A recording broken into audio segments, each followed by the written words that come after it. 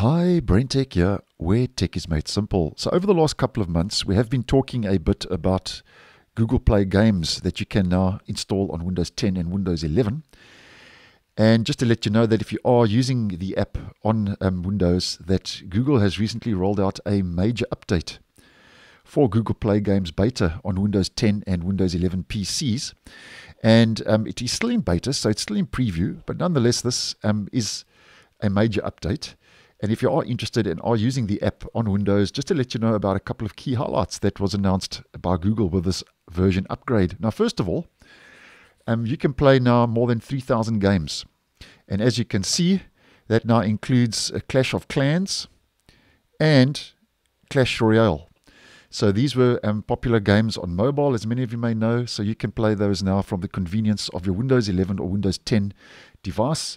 And your progress also syncs across your different devices. So if you are playing on mobile or your Windows PC or your Chromebook, you can sync that across your different devices and your gameplay across those different devices, which I think is a nice move.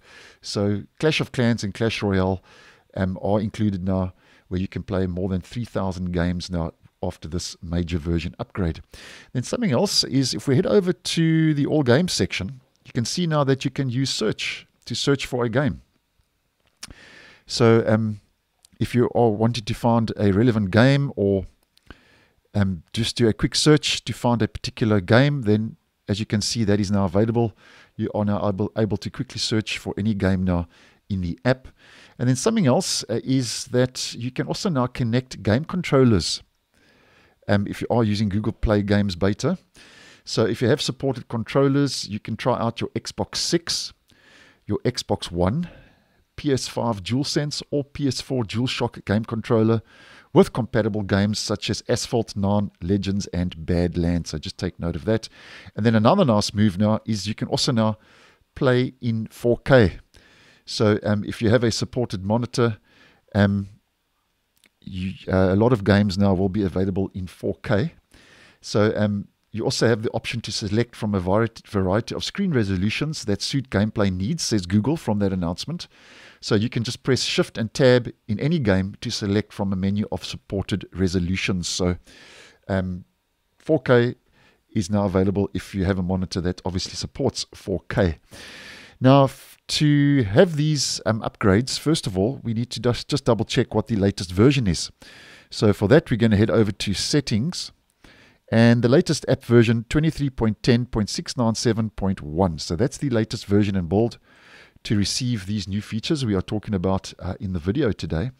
And something else just to take note of, there are a couple of minimum hardware requirements and specs that are required to run Google Play games on Windows 10 and Windows 11. So first of all, you need a solid-state drive, SSD, with 10 gigabytes of available storage space.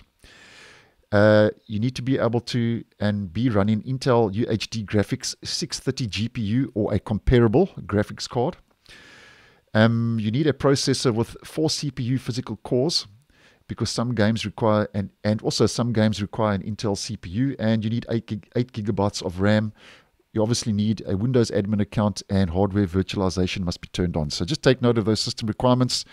So as an example, I can install the app on my Windows 11 device, but my Windows 10 device, unfortunately, does not have an SSD, so I cannot run Google Play games on my Windows 10 device. But nonetheless, just letting you know about that major update, bringing some key features now to Google Play Games beta on Windows 10 and Windows 11. So thanks for watching, and I'll see you in the next one.